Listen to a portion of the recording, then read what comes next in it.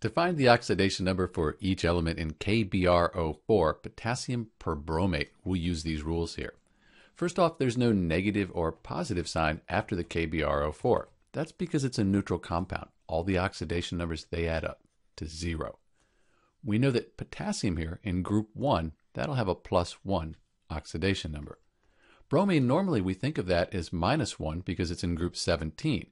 But when it's bonded to oxygen or fluorine, it doesn't have that -1, so we really don't know what it is. Let's call it X. Oxygen, that's almost always -2.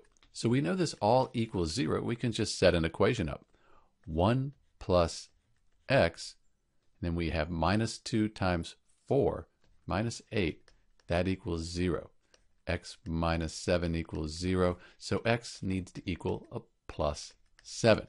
So the oxidation number on the bromine here in KBrO4, that's going to be +7. If we add all these up, 4 times -2, that's -8, plus 7, that's -1, plus 1, that gives us 0.